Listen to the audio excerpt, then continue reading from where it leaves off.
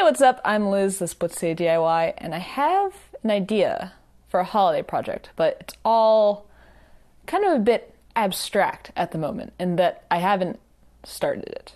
But first off, I love the holidays. I might even say I get maybe a little too into it. I didn't always feel this way.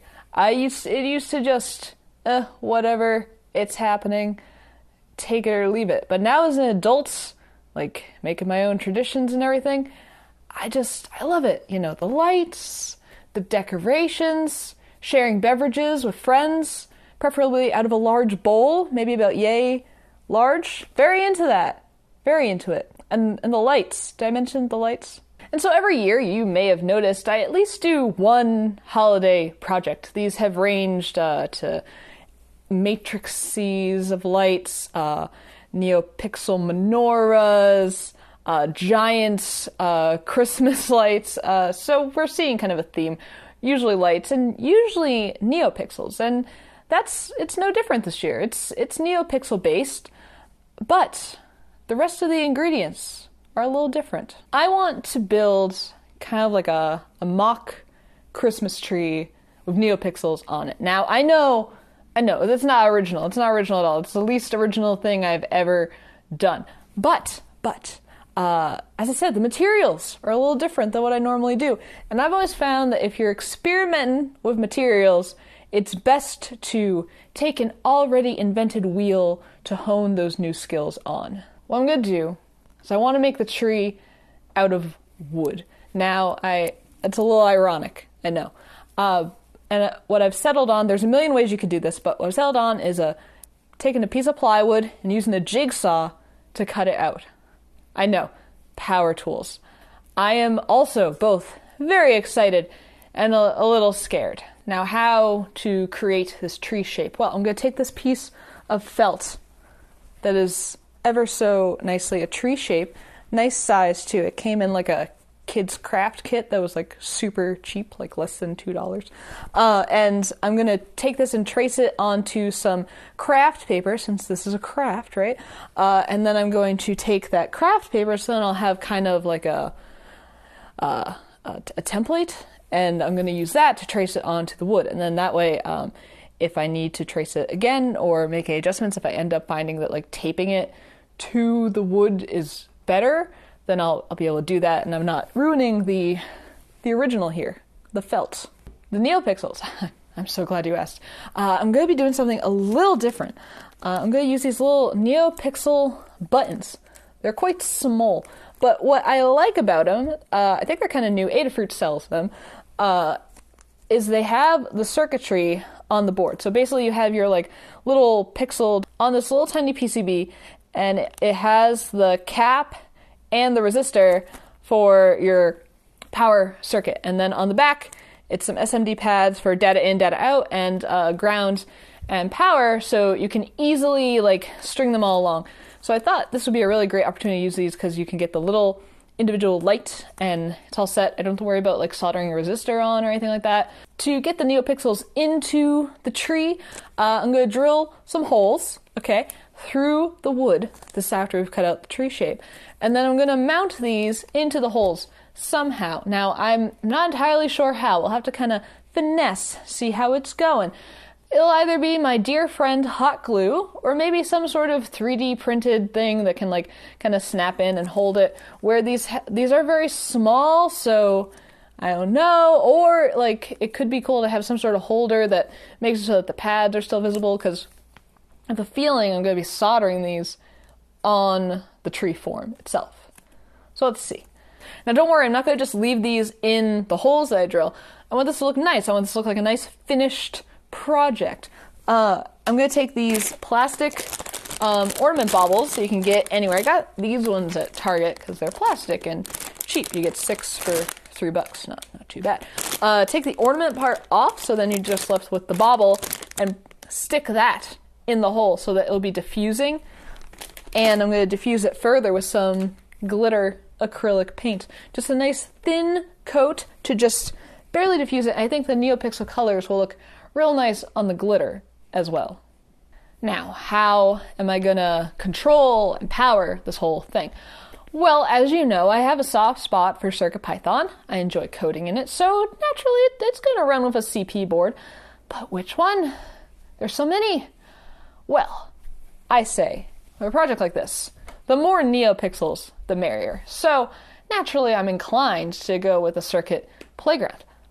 But then it struck me, what if we take Circuit Playground Bluefruit, which has Bluetooth on board, and then that'll be running all NeoPixels. You'll be able to change the colors with the app via Bluetooth, and then we can stick the Circuit Playground on top of the tree in some sort of 3D printed star enclosure to finish off the whole thing. So you've got a regular NeoPixel extravaganza happening.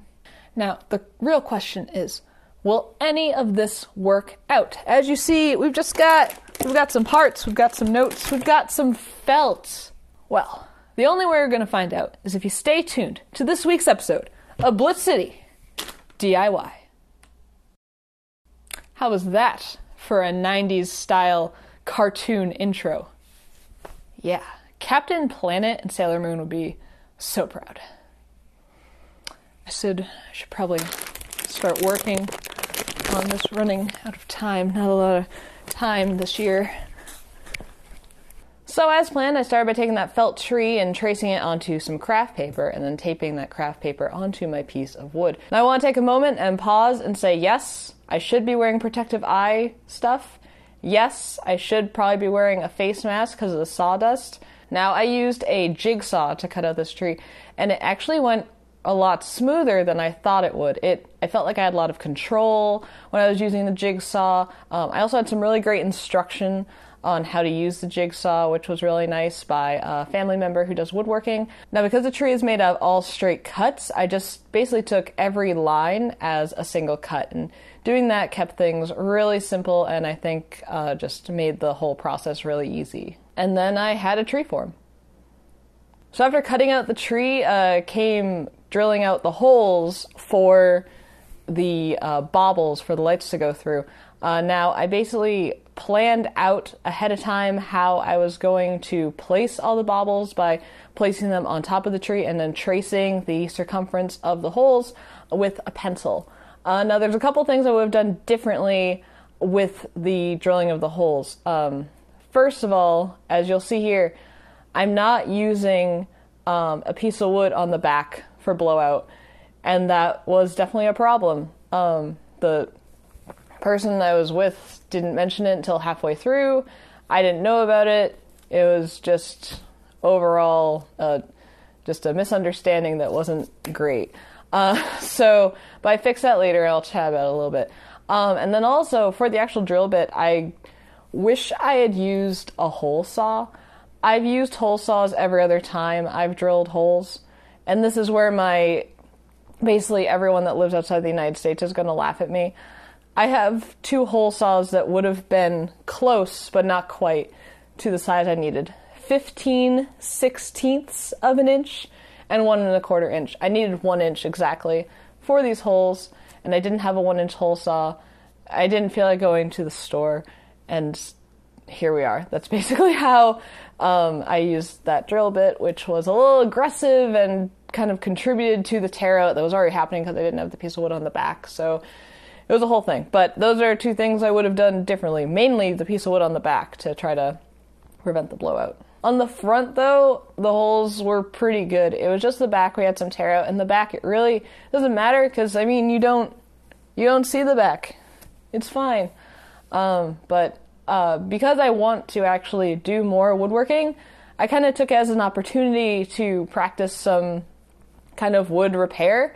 I got some wood glue to glue down the bigger, like, kind of splintered pieces I didn't want to necessarily, like, pull off or kind of tear off because it would make more holes. And so I glued those pieces down, clamped them.